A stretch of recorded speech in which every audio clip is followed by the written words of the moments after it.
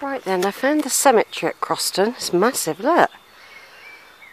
What I'm going to have to do, I'm going to walk right down the bottom because everything's, look, they're all facing that way, apart from one or two around the edges here. So what I'm going to do, I'm just going to do a little video as I'm going along. I've just crossed over a little bridge after going through the old school across a river. It's definitely worth coming here to follow the heritage trail for you, Zara. So what I'm doing now, I'm just doing, look at that big silo there. I'm just going to walk right the way to the end. There's the church. I've already forgotten its name. Oh look, I can see a Critchley. There are Critchleys. Now if I do happen to spot one, I'm going to do it. Mary, wife of Adam Critchley, who died April the 22nd, 1884, aged 58. Day after day we saw her fade and gently sink away. Yet in our hearts we often prayed that she might longer stay. Also the above Adam Critchley, who died in 1912, aged 83, and William Smith, and Jane, daughter of the above, who died in 1908, and William Smith, he was 83, no, he was 62 and he died in 1883, so there's a Critchley there, and there are Critchleys that married the house. So that could be very, very significant, that grave. That's why I've done that then. So basically, we're going along, but I'm cheating really, because I'm looking round. But, yeah, look at that. That's a really good picture of the church, isn't it? This is where your ancestors lived, Zara. And Faye, and Ellen, and Kerr, and Pete.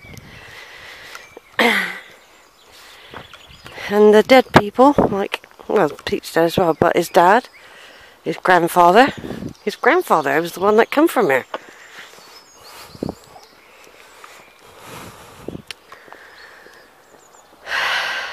Well, there's enough for me to keep me busy.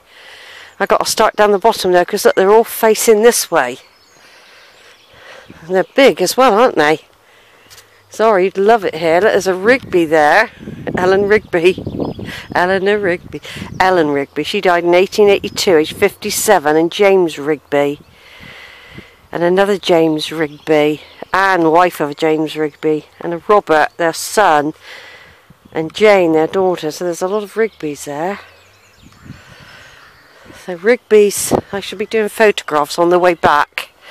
I'll do the video going up, which might seem a bit boring, but it's still actually history, because we're probably surrounded by lots and lots of your ancestors here, Zara. This is the old part, by the way. There's a new bit over there, so I might not have time to do all this today. I've just got to check the time. The time is, of course I can never see the time. We're not worried about it. I haven't got a clue what the time. It could be 7 o'clock. I really don't know. But all I've got to do is follow round, apparently, through the village, keep walking round, and I'll end up back where I started.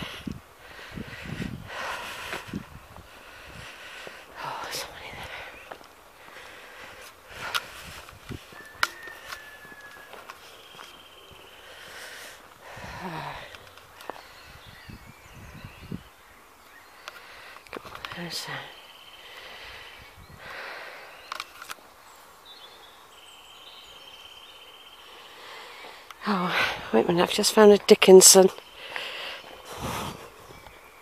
I'll just do this one on video a minute. In loving memory of Lance Corporal Daniel Dickinson, 4th Light something Regiment, Lancashire it could be, who died of wounds received in France April 7th, 1917, aged 22. Also Elizabeth, mother of the above, who died March the 10th, 1942, aged 79. So that's Lance Corporal Daniel Dickinson. So he was born in the 1890s.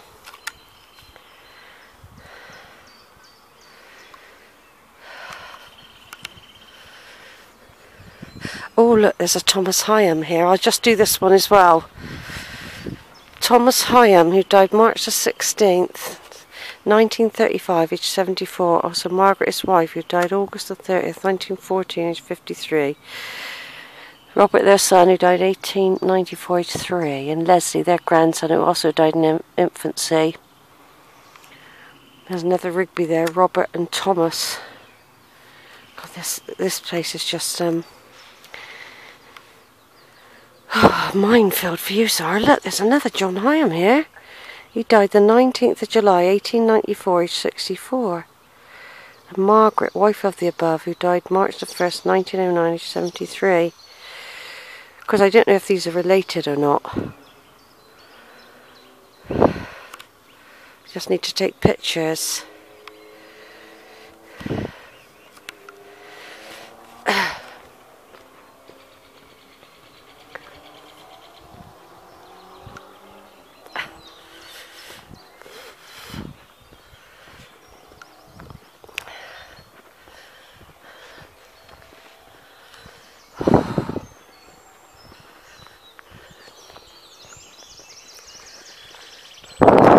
That's one thing you can't do. You can't capture the wild garlic. It's very, very potent at the moment. You can see it growing here, the bluebells at the bottom of the cemetery, look. This wild garlic